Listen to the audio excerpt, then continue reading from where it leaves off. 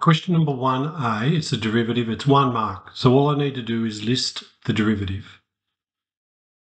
I've got something to the power of 5. So I've got something to the power of 5.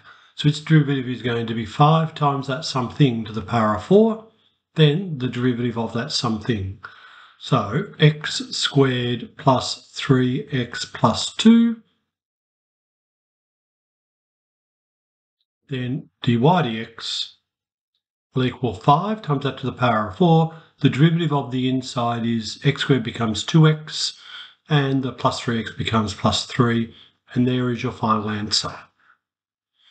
In part B, it's a quotient rule question. I've got an x in the numerator and an x in the denominator. So u is the numerator, which is the tan of x.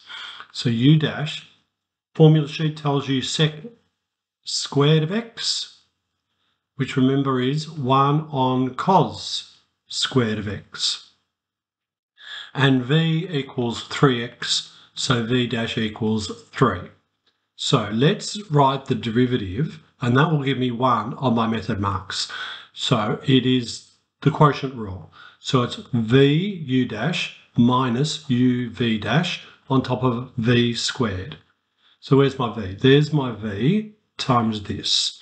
So 3x times 1 on the cos of x squared minus u times v, 3 tan of x, all on top of 3x all squared.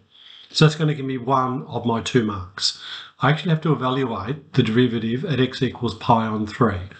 So h dash of pi on 3 will be 3 times pi on 3, 1 on top of the cos of pi on 3 squared, minus 3 times the tan of pi on 3, all over 3 times pi on 3 squared.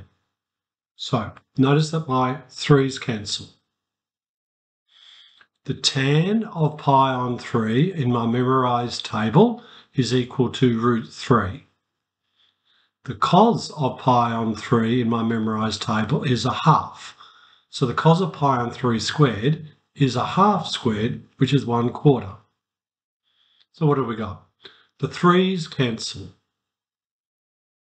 So it's going to leave me with pi times 1 on 1/4 minus 3 times root 3, all on pi squared, which is 4 pi minus 3 root 3 on pi squared, and that's the final answer.